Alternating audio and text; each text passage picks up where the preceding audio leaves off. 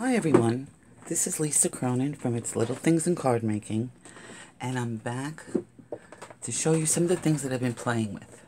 This video has taken me a week and a half to do. I just kept playing and playing, and when I finally decided it was time, I didn't have enough memory. I was up until 5 o'clock in the morning. I had everything all set. I had everything cut.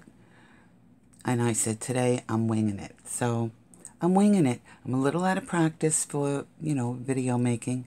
So bear with me.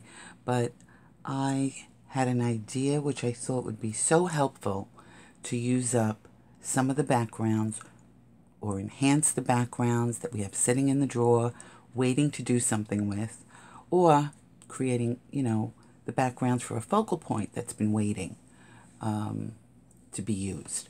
So I'm going to be using my Go Press and Foil machine, and a little bit into the video I'm going to also use my foil quill pen, and I want to show you what I've been working on. I've been working on foiling backgrounds, and there are so many different ways to do this. I am going to try to be as organized as possible.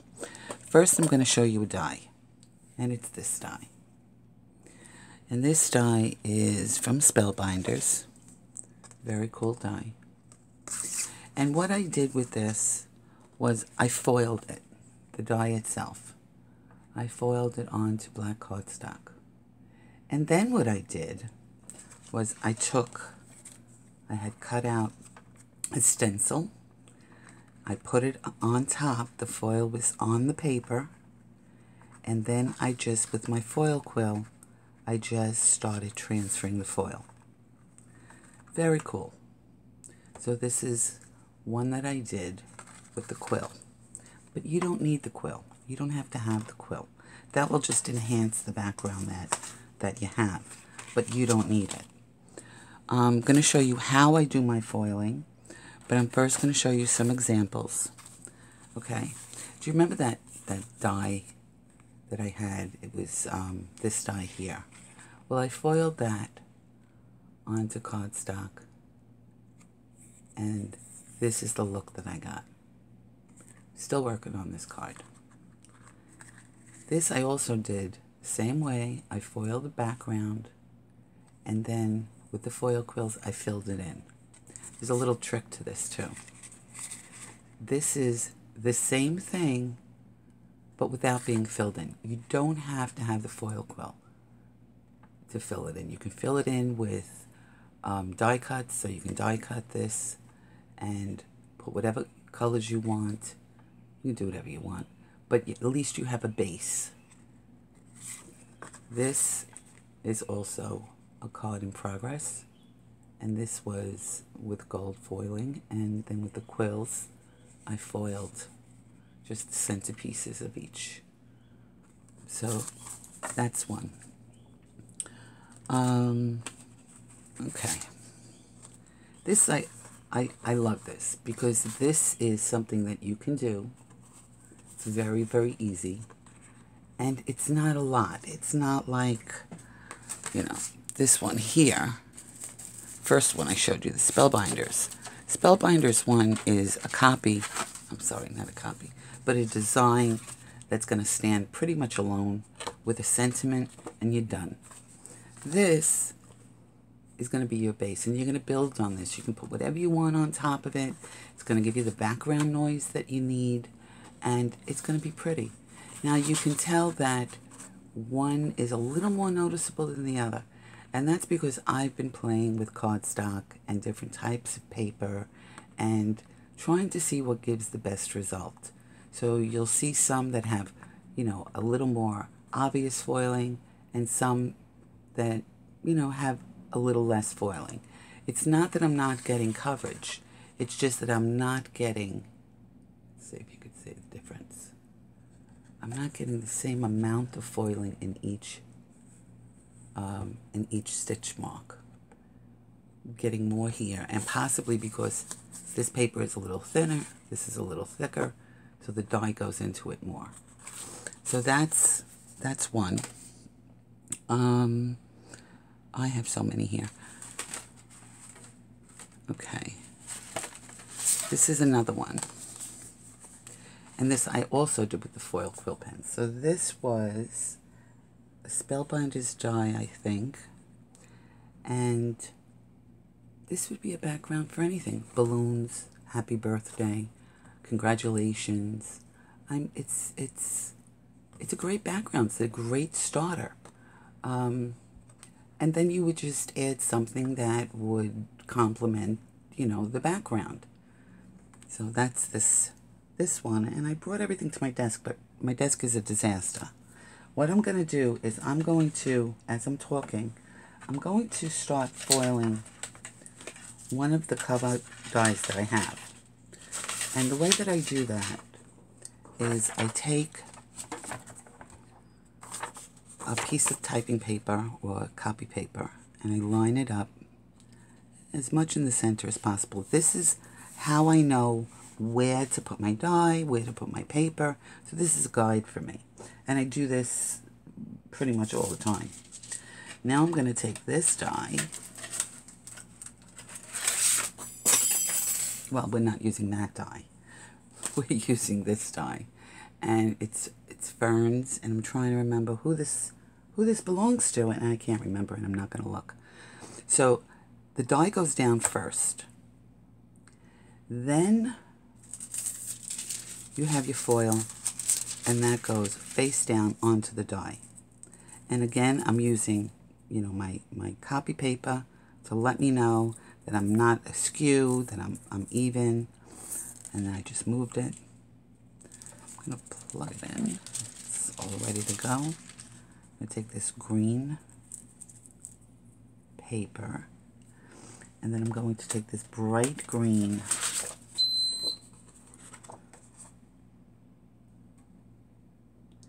and I know where to put it because I know where my die is.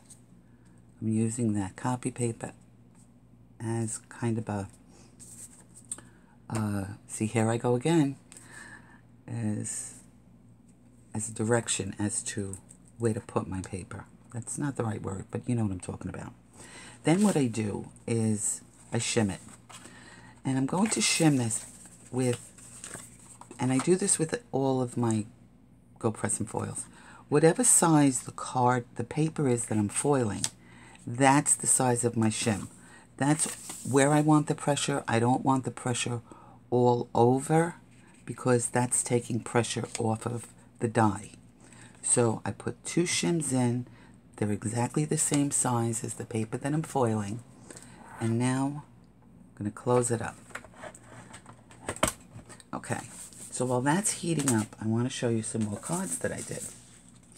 Okay, this is another card that I did, and this is the Spellbinder's die.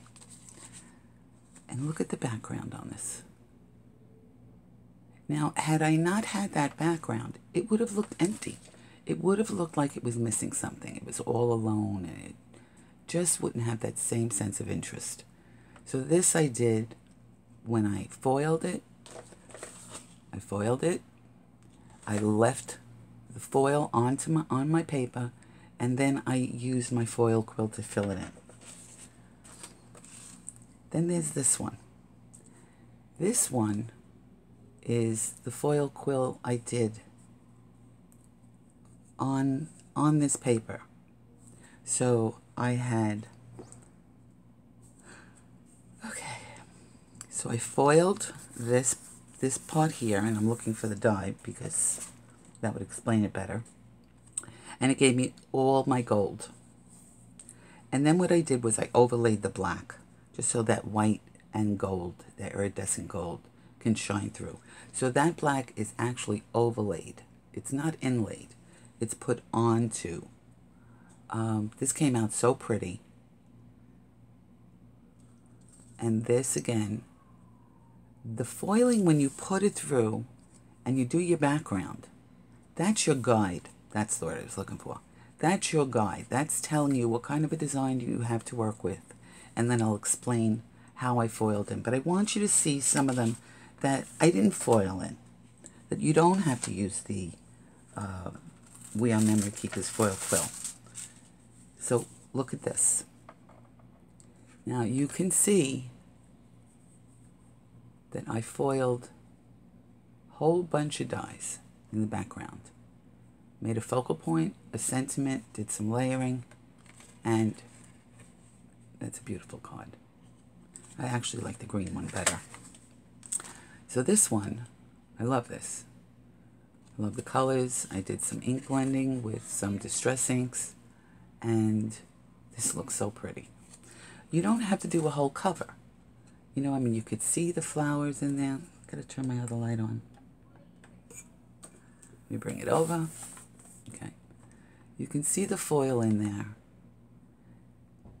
And it's so subtle, but it's enough to fill up the card. One focal image, a couple of sentiments, do some layering, and you're done. Use up your backgrounds. I know I have 2 drawers full of backgrounds, just waiting. You don't have to just do cover plates. You can do just regular dies. So this I did with, I thought I had everything together, but I guess I didn't. I did this with a Simon Says die, and I used it as a guide to where I wanted to put my little hearts, and you know, so it kind of helped me with the design of this card. Very pretty. I didn't finish it. Sending Love is going to go up here, and hoping my husband gets the door. So that's another way to use it. This is ready to go through my machine, and I'm going to put it through very, very slowly. And I'm also going to feel, the resistance. If I feel like I'm not getting enough resistance, and after a while, you'll know what that feels like, then I'm going to shim it again. But I'm not going to open it up. I'm just going to set it right on top. And I want to use the same size. I'm going to put it right on top of the plate and run it back. It's so important to try to keep everything right on top of the page that you want to foil onto, because if you don't, you're distributing the pressure too much, and you're not going to get a good foil. So let's see how we did.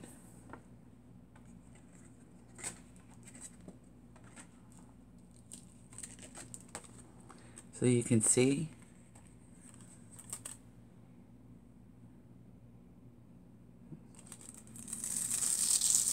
and now you can see the background.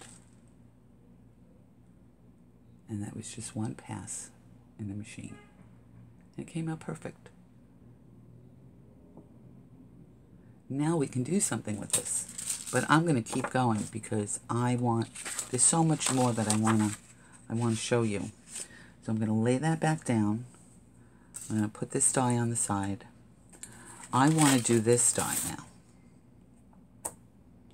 And all I want to do is just make a little noise on this background. So I'm going to lay this face down.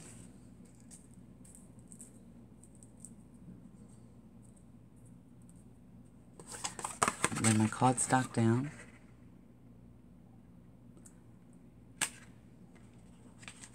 And I'm going to do the same thing. I'm going to put 2 shims, the same size as the paper I want foiled, because that's the only place I want pressure. I'm going to close it up, and I'm going to let it heat up. And it's not going to take as long to heat up, but look. I mean, what can we do with this? There's so much we can do with this. I love this. I mean, this is just 65 pounds. Nina in the fluorescent color. Very pretty. I'll probably come back and show you what I've done with them. So as I said, you don't need to do a whole cover. You can just do pieces, and that's what I did here. And it was just easier for me to, you know, put these die cut pieces into the foiling. And I don't know if I can, because I didn't put it in every one underneath. This card went through a lot of changes. So, yeah, I guess I did put it in every one. But this, I'm going to send to a man.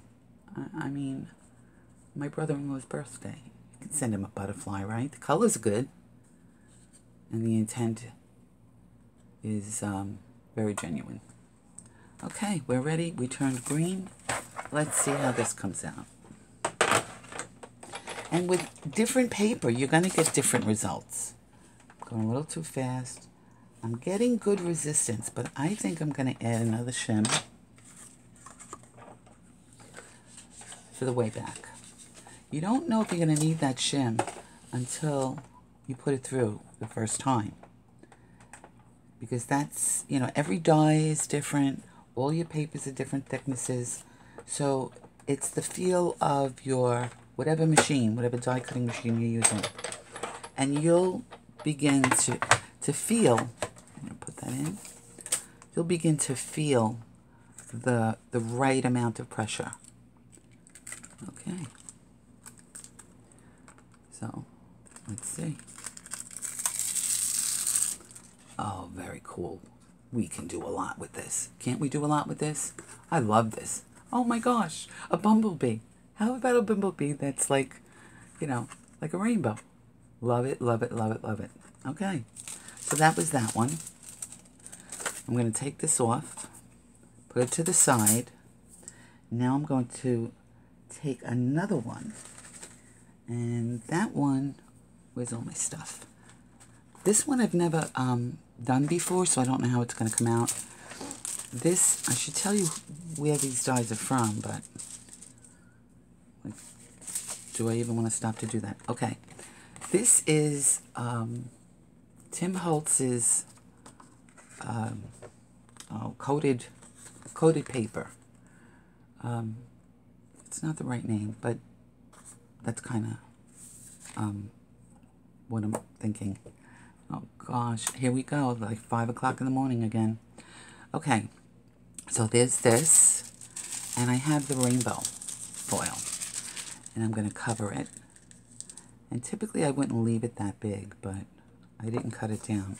I'm going to be putting the shiny side down. I'm going to feel where that die is. And okay, again, I'm going to put 2 shims in, and I don't know if I need a third. Remember, I won't know that until I put it through the machine the first time. And if I need a shim, I'm not going to open it up. I'm just going to put it on top of the plate. And we're at 18 minutes, and I still have so much to show you. I'm going to close it up and wait for the green light to go on. But look at this. I love this. I absolutely love this. That foiled very, very well. Again, it's the paper. This is, I think it's Bristol Smooth cardstock, so it's a little thicker. Okay, this one's ready. Let's see how we do with this one. Going slow. I'm starting to feel the resistance. Feel a little bit. I am definitely putting in another shim. This feels even looser than the other one. And I have so many backgrounds that I can now foil and start working with, and it will give me a starting point, and it will give me some ideas on how to utilize those backgrounds that have just been waiting. Even if I have like a focal image, you know, I can make a simple foiled background on some plain paper, and you know, that will give me something to work with. Okay, I'm going to put these on the side. Oops. So you can see where that foiled. Very nice. Okay, let's see. Ooh. It's somehow on coated paper. It does foil better. I gotta tell you, foils better on coated paper. Look at that. Love the colors in there. Okay. Very pretty.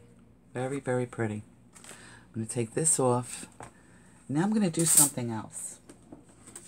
I don't know if you remember or if you still have these letterpress embossing plates from Spellbinders.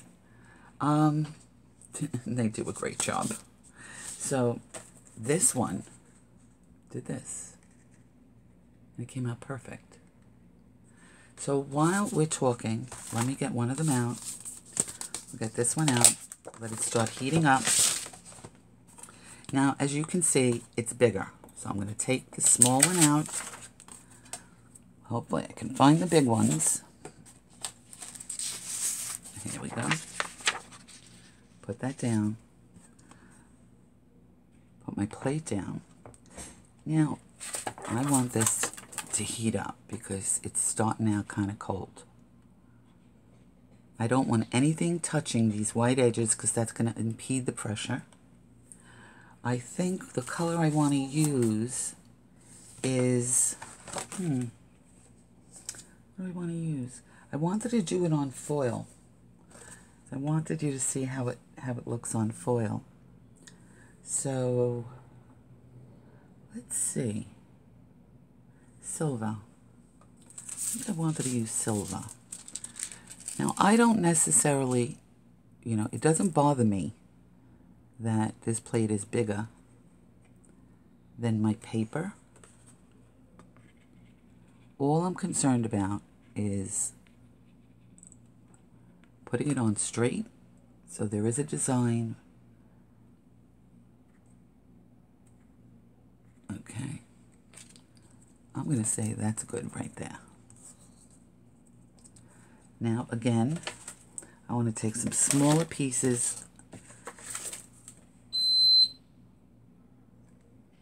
to put on top of what I want to foil. I may have to cut a couple. I should have some here, but of course I can't see it. Okay. I am going to cut this. Okay.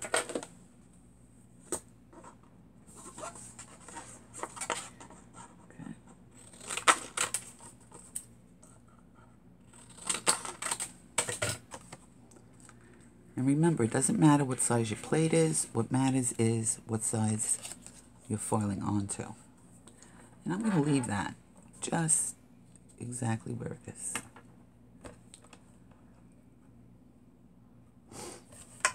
Now, it says it's ready, but it's not. There's a thermostat in here, and it takes a couple of seconds for it to realize, hey, wait a second. It really isn't hot enough to do the transferring. So you see it turned red? So the thermostat kicked in and said, no, no, no, you gotta wait, you gotta wait. So typically, anytime you close this cover, you know that thermostat is starting to work. And now it's good.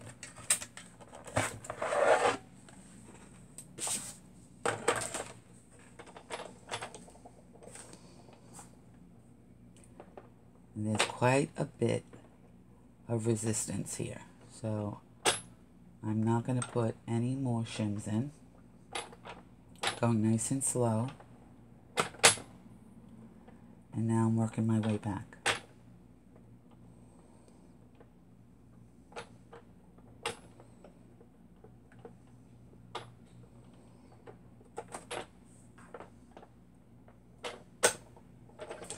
So these really, I thought they were called, these plates, I thought they were called impression plates. Taking that off. Okay, so you see it did foil nicely. Not the best coverage. Not the best. I really should have used another shim.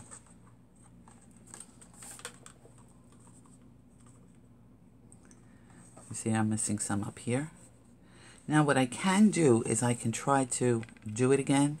I'm not even going to do that. That's going to take me too long. But you can tell, you really, from these plates, you really get good coverage. So what I'm going to do is I'm going to take another piece of foil. I'm going to put it down.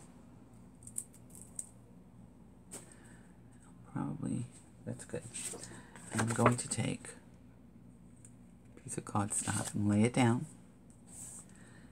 And now I'm going to get the shims that I had. And they are, what am I do with them? Okay. I'm going fast here because I don't want this to shut off like it did last night. Okay. I'm going to put 2 shims in. And then a third. And let's see. Maybe it was, you know, it could have been the paper. It could have been the foil paper that just doesn't let it adhere well. So now, I'm not liking the way that is. Remember, I want to try to keep everything exactly the same size as what I'm foiling. Well, I'm saying exactly, but the truth of the matter is, it really can't be exact. Okay.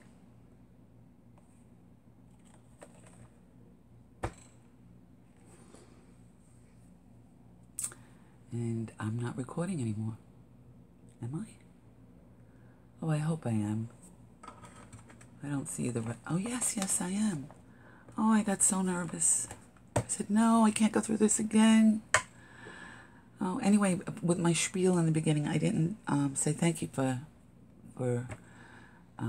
watching my video. If you like it, please press like, subscribe if you want to see more, share. Please comment. Let me know what you think of this. Okay. And I'm going to go through again, nice and slow. And there's so many, I mean, depending upon what you have in your stash, there's so many different ways you could do this technique. And it's so simple, and it adds such interest to a background that might be a little bland or a little, you know, kind of stark looking. You just need a little background noise, or in this case, if this works, a lot of background noise. Okay, and let's look.